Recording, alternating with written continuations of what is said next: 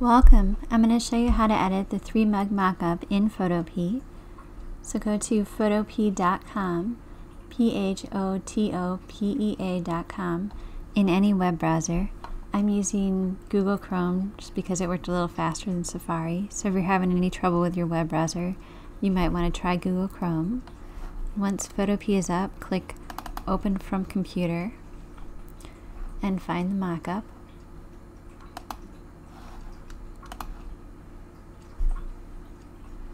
Then it's going to load for a few seconds. Once it finally loads, we're going to be doing a lot in this handy layers panel here. So if you don't see the layers panel, go to Window up here and then scroll down and click on Layers to bring it up.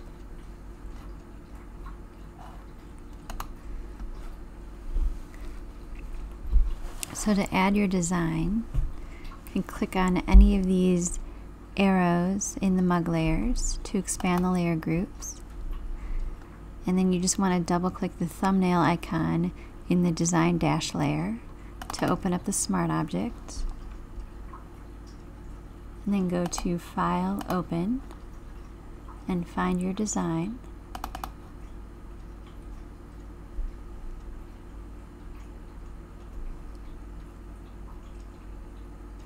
And that's going to load for a few seconds for us. There we go.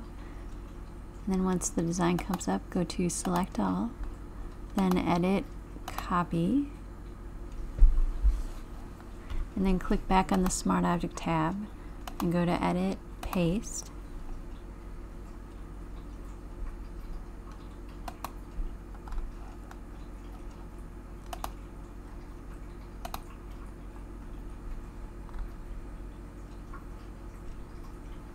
And it's thinking about whether or not it wants to paste it.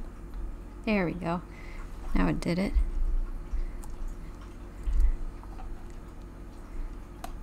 And you might need to resize that. To resize it, just hold down the Shift key to keep your design proportional, and then click and drag on any one of the 4 corners.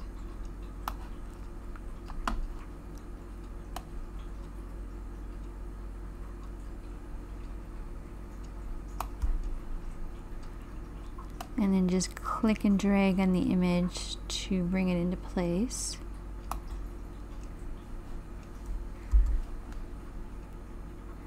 And when you've got it in place, you can just go to File, Save Smart Object to save the smart object.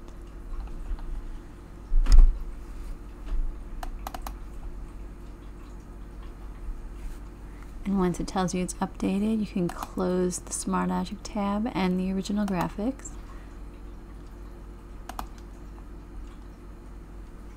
And you'll see it added it to the mug just like that.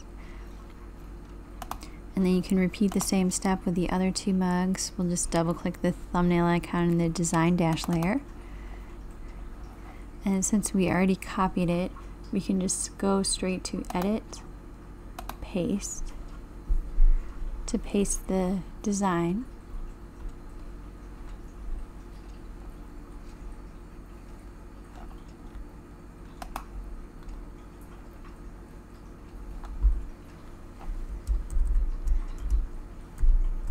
We'll resize that by holding down the Shift key and clicking one of the 4 corners.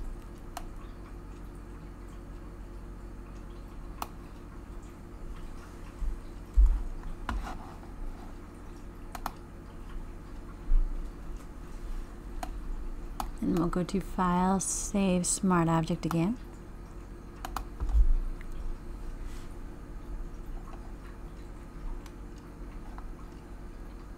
Okay, and we'll close that tab.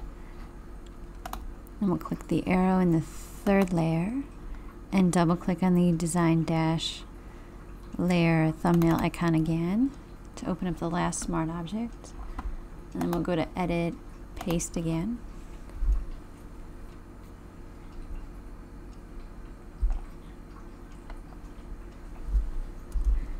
I'm pressing Command- to zoom out. On a PC it would be Control-, and we'll just Shift click to transform our design, and we'll drag it into place.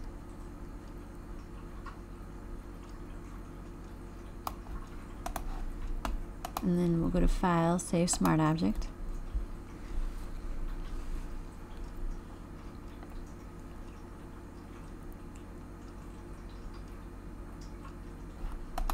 Okay, and we'll close that tab.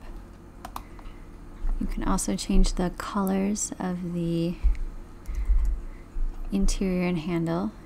By the way, I press Command semicolon to turn the guides on and off. It would be Control semicolon on a PC. To change the colors, you just double click the thumbnail icon in the color dash layers. That's going to bring up the color picker.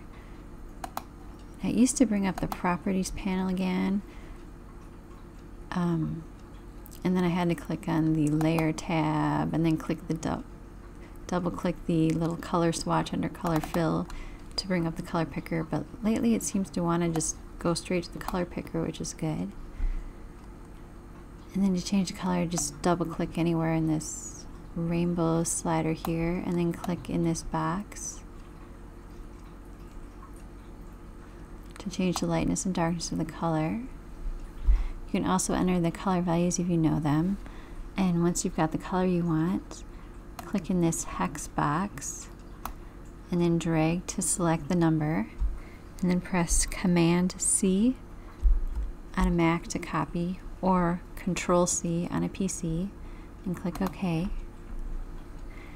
And now if you want to have the same color on all three mugs, you can just keep double clicking the thumbnail icons in the color dash layers and then clicking the hex box and then drag to select the number and press Command V to paste or Control V on a PC.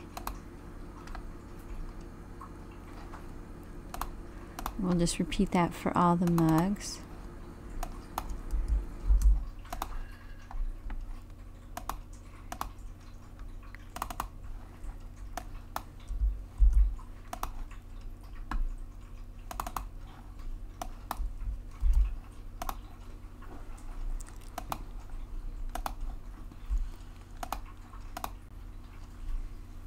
Alright, and you can also adjust the shading on the mugs to make it a little more contrasty. To do that, you'll see this more shading layer. Just click the eye icon next to it to turn it on. You'll see it made the left mug a little more contrasty. You can adjust that a little bit too by clicking on the more shading layer, then clicking the down arrow next to opacity and dragging it to the right to make it more intense or the left to make it a little more subtle. You can also adjust the darkness of the shadows underneath the mug by clicking the arrow in the shadows under mugs layer to expand that layer group. And you can expand any of the layer groups within that, and then just click on either of the shadows and click the down arrow next to opacity and just drag it to the right to make it darker or the left to make it a little more subtle.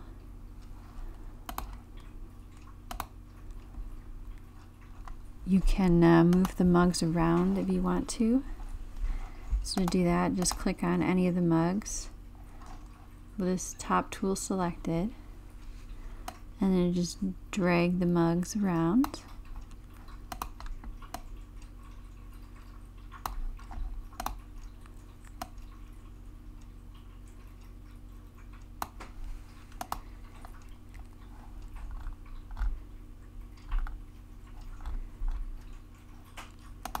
And if you want to, you can also change the background. So we'll click the arrow to expand this background's layer group. You can turn the existing layers on and off by clicking the eye icon. You can also add your own by going to File, Open, and then finding your background.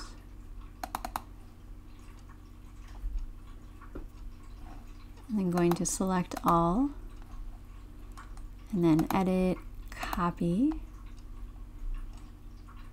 and then click back on the tab with the mockup, then go to Edit, paste.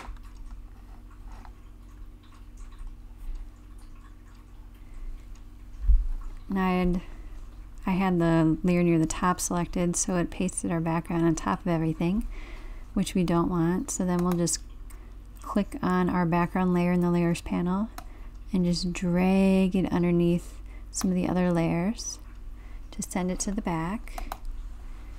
And once we're satisfied with how that looks, we can just save the mock-up. If you're going to use it as a thumbnail online, like on Etsy, you'll want to save a JPEG version. To do that, go to File, Export as JPEG.